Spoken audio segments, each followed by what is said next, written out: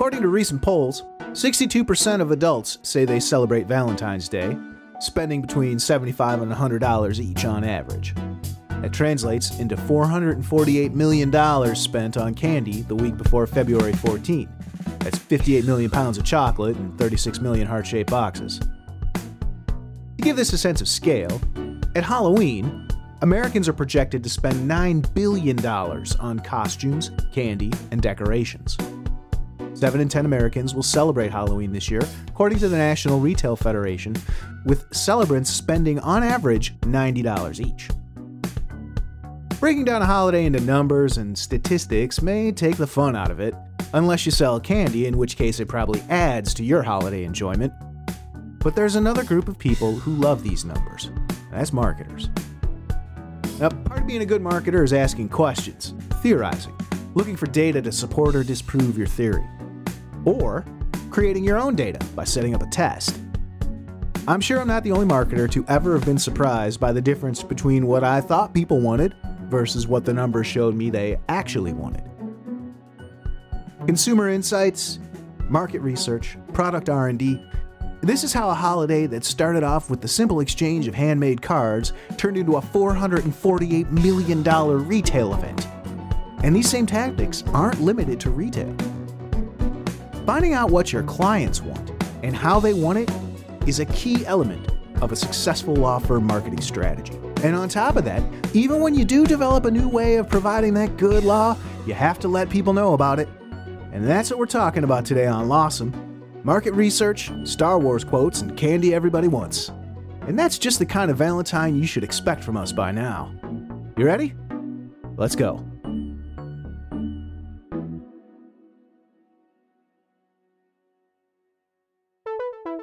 Lawsome, the podcast for law firms. Powered by ConsultWebs. Welcome back to Lawsome, the only podcast for law firms that can grasp the fabric of space-time and turn it into a slipcover for your couch in your TV room. I am Jake Sanders, astro-meta-biophysicist, and with me, as always, is the quantum mechanic himself in training, Paul Julius. Paul, remember that time you leaped into the body of Steve Jobs? That was weird. I have never been exposed to that many vegetables and ideas at the same time. It's incredibly unusual. You fit the turtleneck, too. It was like being slowly strangled. With genius. Yeah. It's a thread count of genius. Hey man, I didn't say it was a bad experience. No. Depends on what you're into. You leaped out and you apparently helped him make the right decision. So that's pretty awesome. I mean, the thing is, because I'm in training, I can't exactly control the leap in and leap out part of it. So no, it's a little abrupt. And when is it not? Tell them what's on the show today. On the show today, we talk about alternative legal services, DIY legal in the palm of your hand, and then a chat with Aaron Levine of HelloDivorce.com on what it takes to successfully market a family law firm in Splitsville. And as always, we put our guests under the hot lights with 5 questions we ask everyone. Pull up a plate. It's the Hot Takes Buffet. The articles today on display at the Hot Take Buffet. From BusinessInsider.com, it's There's No Need to Hire a Lawyer When These Sites Let You Do It Yourself by Don Kawamoto.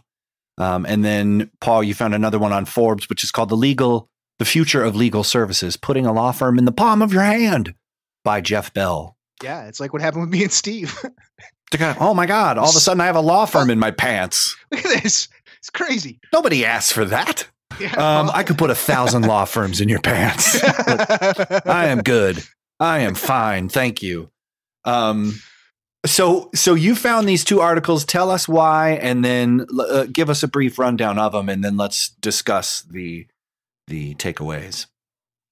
All right. So the first one, you don't need to hire a lawyer when these sites let you do it yourself. Amazing. I do want to say Don Kawamoto does write for the Motley Fool. I never really checked to see if she invested in this company or not. It says not. It says at the bottom, no? It says Okay. that she is not a stakeholder or anything, which I thought was an interesting, good to know. Good disclosure there on Business Insider. So this runs down a bunch of different things. Basically says last year Google Ventures poured $18.5 million into Rocket Lawyer, and talks about the different costs of basically legal consumer items of these different sites: U.S. Legal Forms, LegalZoom, Rocket Lawyer, all this stuff. Goes through, basically. Is it a subscription service? You can get a will made for a flat fee, stuff like that. Right. And then at the end, there's a section on reviews, which is what really attracted me to this one. And it really comes down to basically the summary of this stuff says there's a lot of stuff out there. But unless you're doing something that's extremely basic, fast and cheap doesn't always work. And lawdepot.com doesn't work? That sounds like it would work. I'm picturing like dudes with forklifts just. Or somebody walking around with an orange apron who can't help me. You sent me to the window aisle. So, yeah, that makes sense. When Consumer Reviews, Consumer Reports asked people what was the interface like, unless it was super simple, you actually need some boots on the ground. You actually still need a concierge, legal concierge approach, which is interesting because Erin Levine offers such packages at Hello Divorce, informed from her boutique law firm experience in the Bay Area. So the second one, Jeff Bell, you pointed this out. What's wrong with this article on Forbes? Yeah, so Jeff is the CEO of Legal Shield. Right. Which is a subscription law service. Who knew? Here he is on Forbes. He's talking about you can get everything through a smartphone. Right. But he does make some good points. And I think one thing, he does, there's a bunch of different things in here. He talks about rising consumer expectations, flight to quality. I thought that was an interesting way of describing it. But basically, they want people who can perform the service well. But they don't necessarily want to have a relationship with someone so they can, pay them some kind of retainer. And the one thing that really jumped out at me at this one, it says, a personal touch must accompany, quote, gee whiz technologies. So, again, we're looking at this theme between the two things of like, can we automate some of this stuff? Sure. Can we make it into an app? Sure. But the average legal consumer is going to hit a point where, and this is the whole point, they were probably looking for a lawyer in the first place. They're not going to know if what they're doing is right or wrong. If I don't have confidence in the documents I created, didn't really help out much. It didn't save me any money. There's something amazing about this second paragraph here that's resonant around the theme, I think, of this episode and of this time with Valentine's Day. There's absolutely is a place for chatbots and voice assistants, and the marketplace demands it. But the successful company must walk a fine line. Products must also have emotional resonance and a personal connection. This means that simple answers can be from a virtual assistant, but when it comes to adopting a child, you want an accountable and responsive lawyer to serve you. So it's interesting when they say adopt a child because they are talking about law firms, but what we discover with Erin later is that a family law firm operates under different stressors, maybe. And solving different problems. Right. They're involved in different situations. But there still is the legal transaction and there still is the mediation. But what Erin does is apply this same thought that Jeff is talking about here in this Forbes article to her own offshoot from a boutique law firm where she was having problems where she couldn't deliver the legal services that she wanted to the people that needed it. And it was people who were getting divorces and people who were going through rough times. And so she didn't just create an app where you can swipe left and just trash your bride, and it's like, that's sweet, right? Like bros just divorcing hoes. And you're just like, well, there might be a little bit more to that. Because we find out later that she gets into these places where people are fearful, then they're angry. then there's contention. And so no amount of technology could help soothe that beast. But what would be somebody who understood how to apply content and technological solutions to get legal services to these people in a context that matters to them, because that's what the point is it's not a personal touch. It's actually a contextual touch that brings your solution into the life of someone. So it's like, it's the theme of the show. I mean, this is great. What a great find. But how cool is that? That dude from Legal Shield is touching on that. And that's what Erin's doing at Hello Divorce. And but she's not bragging about an app or some takeaway tech. She started with her audience. But she also she spits fire at this article, because check this out. The article says, more and more, we seek out companies that digitally deliver excellent customer service, but with a personal touch. For the legal services industry, this is both immensely challenging and yet exciting. But first, let's state the obvious. Lawyers are not known for customer service. Wow. And Erin, she knows that. And she fixed it. Mm-hmm. Yep. Well, and one of the most amazing things is that when she decided to do HelloDivorce.com, she didn't look at her peer groups for inspiration.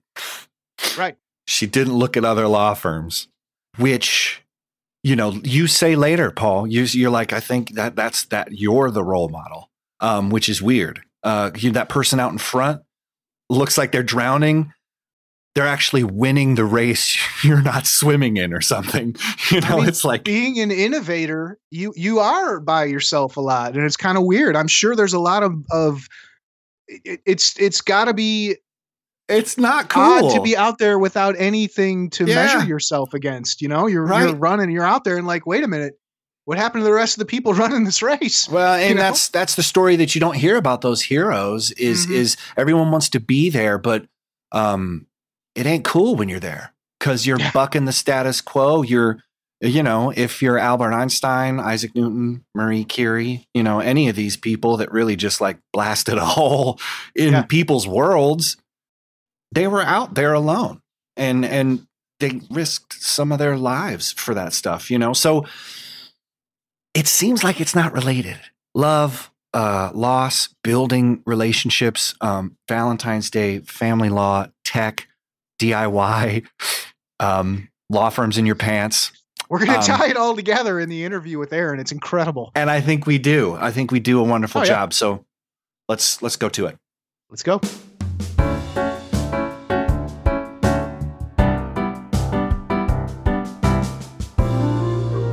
After these messages, we'll be right back.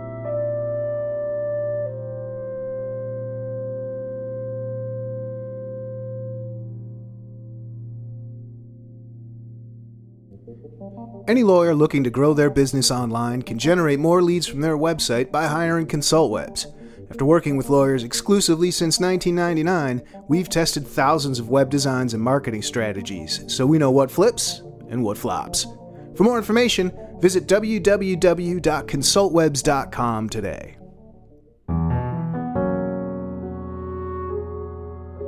And now, a Lawsome interview. Erin Levine has been working for 14 years advising clients, litigating, negotiating, and mediating contested and cooperative divorces, and running the respected boutique family law firm Levine Family Law in the Bay Area.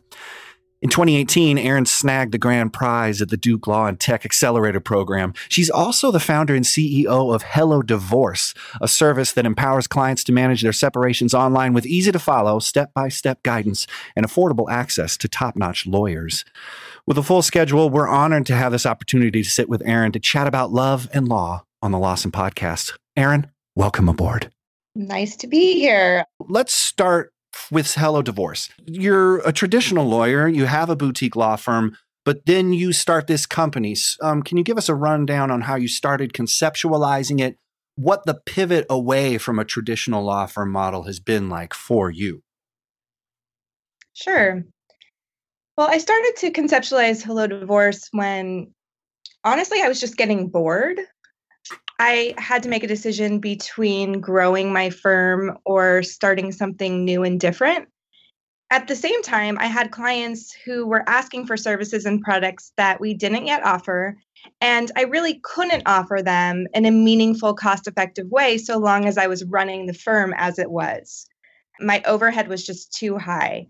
So if I was going to offer these flat fee services or products, I needed to automate and systemize and reduce my overhead such that I could offer this to our consumers, but also make money.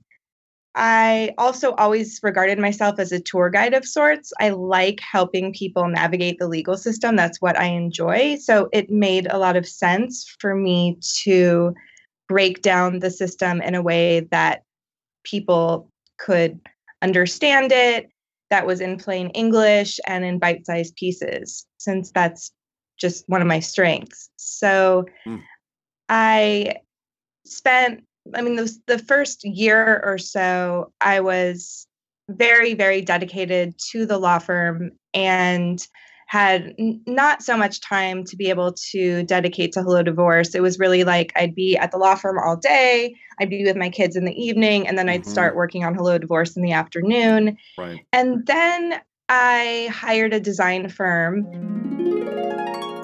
to take me through a design sprint.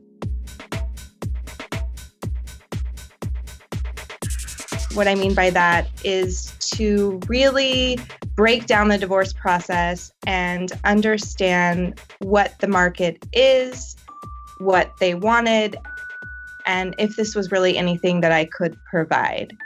And so in that first design sprint, we met with hundreds of people who had either just been divorced, were considering divorce, or were like in the divorce process to get a good sense of what it was they were looking for in a lawyer and a legal service.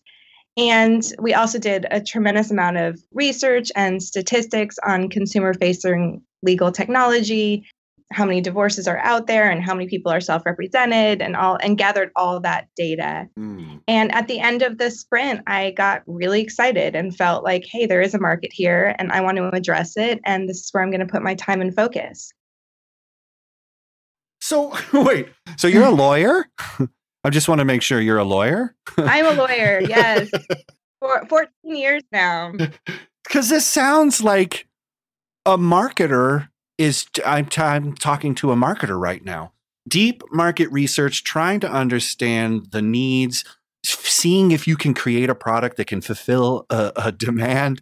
I mean, this is pretty heady stuff. So you just kind of wandered into this or just at that nexus of you getting bored, having things that you wanted to do, being a tour guide.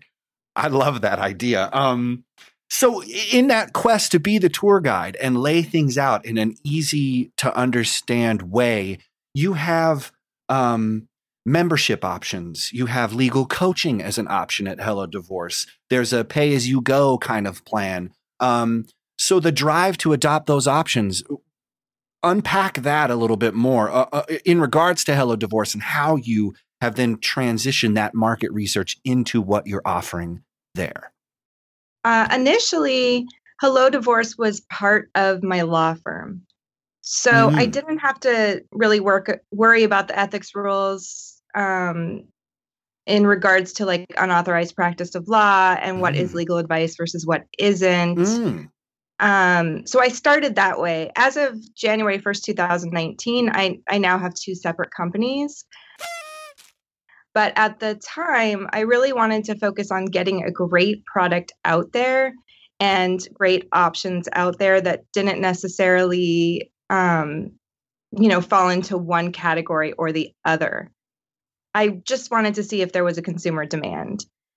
And so initially, my biggest mistake was I offered way too many options. Users told me that they were excited about the options, but super confused. They had no idea what to choose. They had enough pain points and new issues in their own personal lives to deal with. They kind of wanted me to direct them as to like what it is that they needed, as opposed to just here are the options, pick what you need, because people just didn't know what they needed. What they do know is whether or not they're willing to do something more do it yourself, whether or not they'd prefer to have somebody just pick it up and do it for them, and whether or not they need legal advice or strategy. So they know that pretty quickly on. And so we redesigned about 6 months after launch and shifted our focus to these membership options, wherein we also offer a la carte services, but it's not like our main focus. Generally, what happens is if somebody purchases like a legal document assisted divorce, at some point they might need some legal help. And at that point, the legal document assistant will be like, here's the link to purchase 2 to 3 hours of one of our lawyers' time. And you can use it however you want. You can email, you can Zoom video chat, you can have her review your documents and revise them.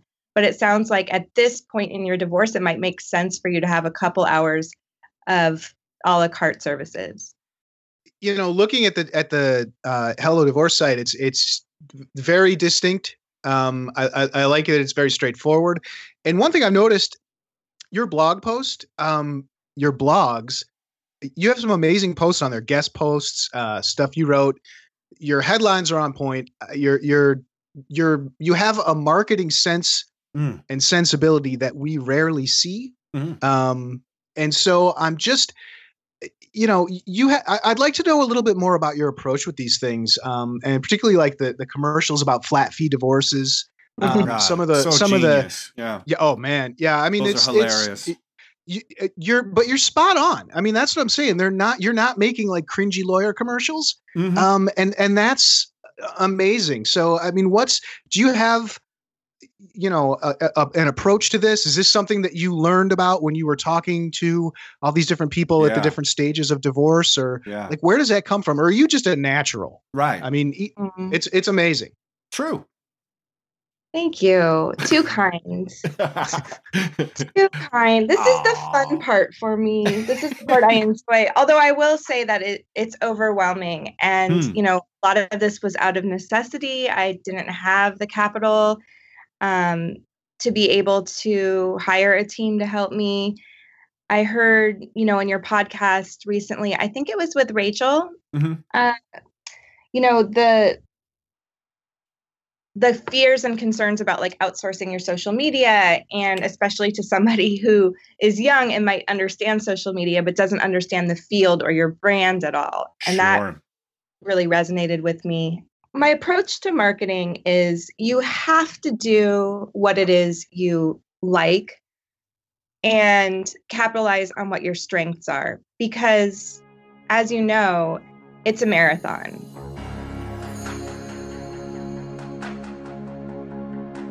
You don't get, for the most part, instant belief and trust in your brand or people running to your site. Instead, it's over the long haul and really building, for me, an authentic brand and that people can connect with and that offers real help and services in a meaningful way. And so my strengths lie in storytelling, in humanizing the law of personal relationships and connection, and in creating tools that people can use to access the law that aren't scary, for lack of a better word. I don't motivate by fear. I motivate through empowerment. And so that's what I enjoy. And so it's not, it's a chore to a certain extent, but it is also something that I really like to do. And so it does come naturally. And I had no idea if it would work or not, really. I had no idea. I wasn't turning to lawyers to look at how they were marketing or advertising, because their market was going to be very different than who I was going to try to attract. So instead, at the time, I was looking at like Amy Porterfield and some other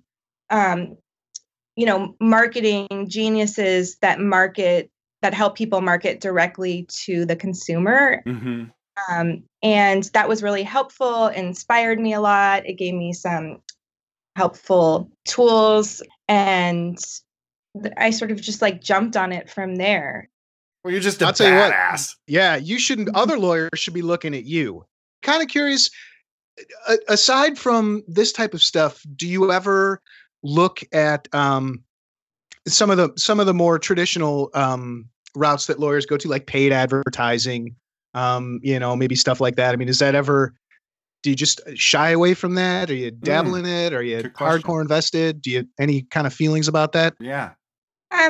Yeah, I definitely have feelings about it. I think it can absolutely be done right, but it's terrifying to me to put it's not a strength of mine. So it's very scary for me to put like money into it without really knowing what the return will be.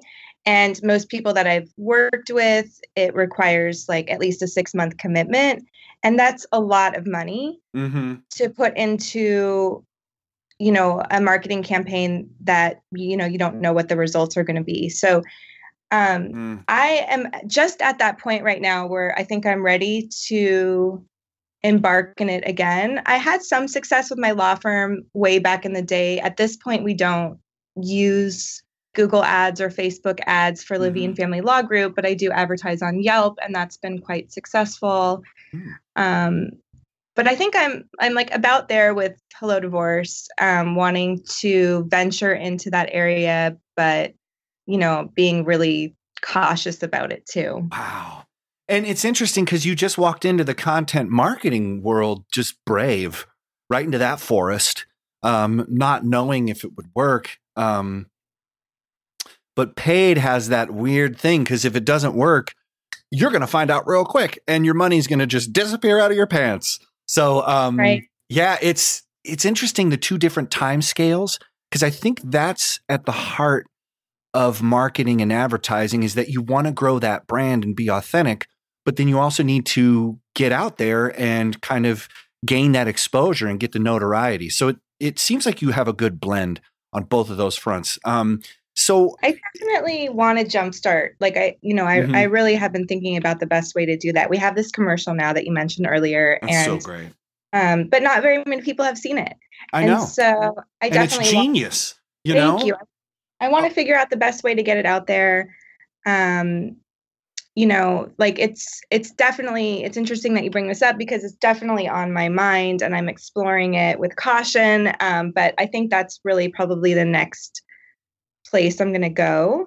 Totally. I also look at data, tons and tons of data. And interesting. So like, as an example, when people sign up for a free membership with Hello Divorce, they now have access to resources and tools and checklists and flowcharts and a support calculator and things of that nature. I love that. And I'm looking at, and they get my marketing emails.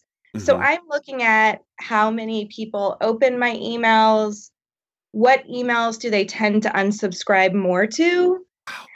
And that informs what I write about. So as an example, when I have a checklist or a worksheet that I'm promoting either through the blog or through one of my emails, people love it. It tends to really get a lot of engagement. Earlier this week, one of my emails was a more sales type email where I was encouraging people to check out our new online form generating software, which I think is awesome. And I know that people who are using it is awesome. But the fact that I was trying to sell to people that were either hurting or maybe not at their best, actually angered a lot of people. They're like, hey, I'll build a relationship with you. And when I'm ready, I'll use your service. But like, don't push it at me, I think that's where the context is missing with advertising because it's not there. You're not there to stand next to it. It's just fascinating that those problems exist and you're paying attention to your clients and those pain points, but they exist for you as you're seeking to market and advertise. I have a quick question because it seems like the improvements and that analysis that you're providing towards your data, that you're even looking. I wrote something down that says full scope listening, because I think you just said, I pay attention to what people unsubscribe on. Whereas someone who's just looking for rewards is looking for what they love the most trafficked, most hits, most engaged. You're actually paying attention to the things that detract.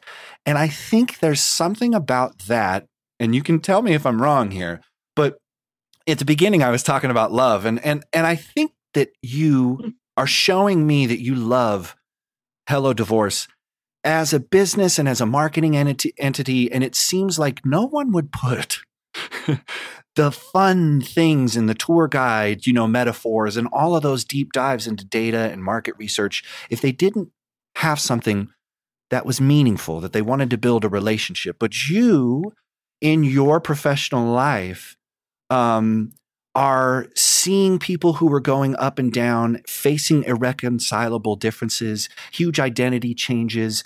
And I think a law firm owners are seeing that relationship with their law firms. I'm this lawyer and I want this and I have this thing that's holding me back.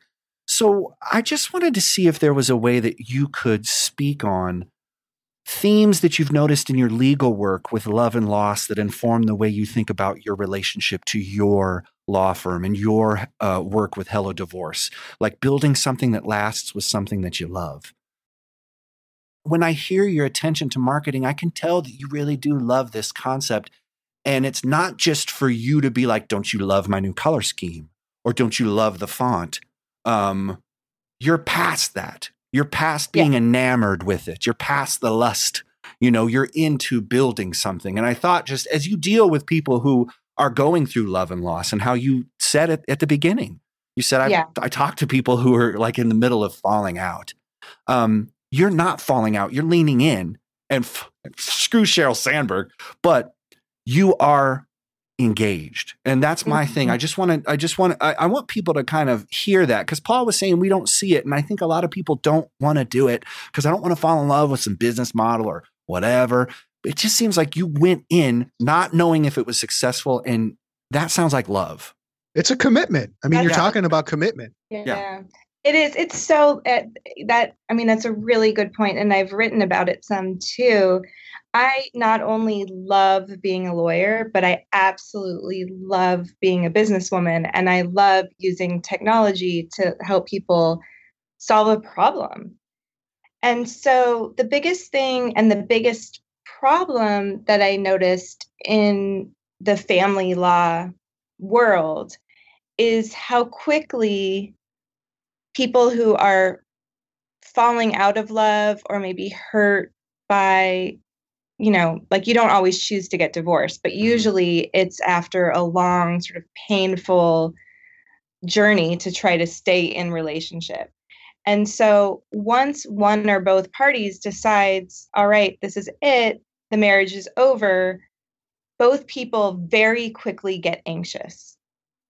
And anxious about the unknown, anxious about the legal process, anxious about what will life look like when I'm no longer looked at as a couple, but now as an individual. And that anxiety quickly turns to fear, and fear generally turns into anger. So with that anger, it likely immediately lends itself to a divorce that can blow up very, very quickly. And my goal here, and to be frank, I didn't really understand the power that Hello Divorce had until we launched and started gaining some traction. But one thing that we've been able to do is help quell that anxiety. And we've done it in a way by being transparent with the other party, so everybody knows what's going on, by offering tips for strategy, by demystifying the process, by encouraging parties to get a mediator first if they can't come to an agreement, by encouraging parties to get legal advice, by telling them, hey, when both people understand and know what is at stake and what the actual law is, they're less likely to fight about the little things and the things that don't matter so much. So for by doing that, we've really been able to take the cost, the average cost of divorce, and cut it by thousands and thousands and thousands of dollars. And not just because of the products we have or the services we offer, but I think really because we've been able to honor the personal relationship and honor the pain that comes with it and the love that's now lost, and help people to reorganize their family in a way that works for them and manage that anxiety that is just so toxic or turns to such toxicity. Does that make sense? Oh, it makes perfect sense. And I just think that you approaching this from a deep admiration and understanding and wanting to be as empathic as you possibly could to your target audience. I hate the word target. These are people, you know, and it's weird to use marketing and military terminology, strategies, targets. And really what it is that you've sought an opportunity to deeply understand someone and find a way that you can be in that relationship, even if it's the relationship of getting rid of relationships. And I just think there's such an amazing, powerful, but core concept to that anxiety. I really think that is central to a lot of marketing and advertising and good business strategy and just good relationships. So the fact that you've addressed that is brilliant, and that you stick around and that you're hungry for more, and learning how to make it better and enhance.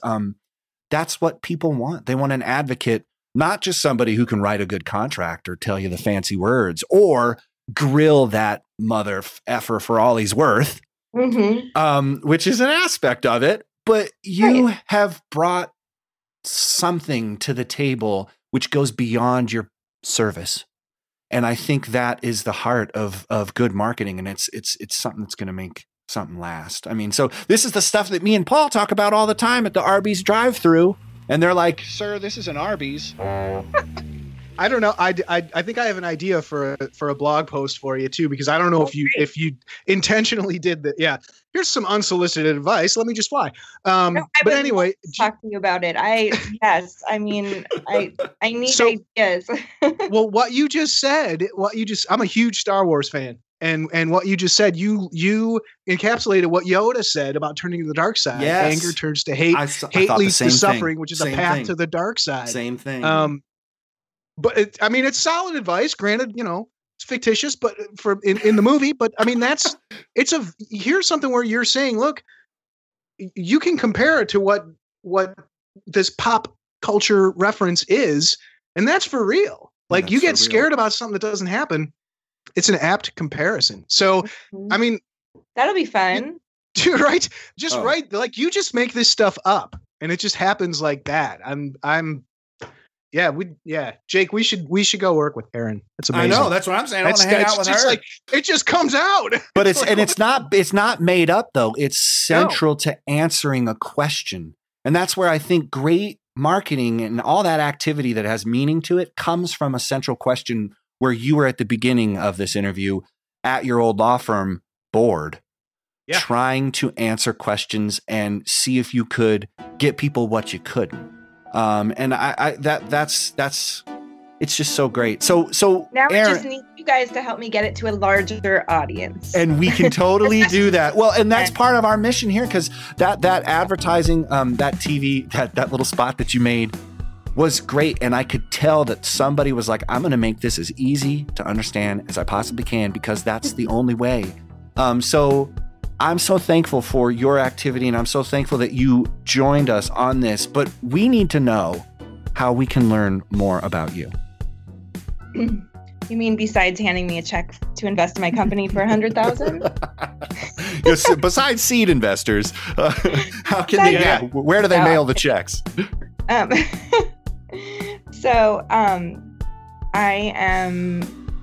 I'm always open to meeting and connecting with new people. You can find me at Twitter or Instagram at Hello Divorce. And I'm on LinkedIn, and my email address is erin@hellodivorce.com. 5 questions we ask everyone. 5 questions we ask everyone. Number 1, what was the last book you read? Does it count if I listen to Audible because I'm a terrible reader? No, that's perfect. What's the last book? We'll accept that. We'll accept that. Sure. Okay. So the last book I read was Kim Scott's Radical Candor and Sarah Lacey's The Uterus is a Feature, Not a Bug. Nice. All right. Number 2. What is your favorite place?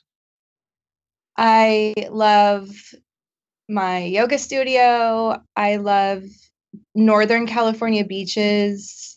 I'm from Southern California. Don't get me wrong. I love Southern California, but I really prefer Northern California beaches, and I love the redwoods. Nice. Oh, yeah. All right. Number 3. What sites, blogs, newsletters, or podcasts do you regularly check in with? I am primarily a podcast girl. Like, I listen to a ton of different podcasts. I don't generally hop on sites. I'll hop on Twitter, or I will... Like, I get newsletters from the sites that I like best. So there's about 20 or so a week that I, have channeled into a folder on my Office 365, and then I go through them. But let's see, the podcasts that I'm listening to most right now, I've always listened to Lawyerist, love the guests and usually know them and connect with them. So I love hearing more about them. I've been listening to The Happy Lawyer, Fresh Air Y, Masters of Scale, The Accidental Creative is a fun one. And a ton of different legal and marketing podcasts as well. Cool.